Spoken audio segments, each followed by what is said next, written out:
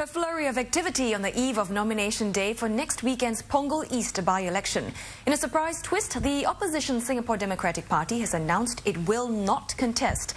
Just last night, the SDP said it was going ahead. But at a media conference this afternoon, Secretary-General Chee Soon Juan said Singaporeans have clearly signalled that they don't want a multi-cornered fight. He said that's the general feedback the party has received from netizens and members of the public. So this morning, a majority of SDP Central Executive Committee members voted against running.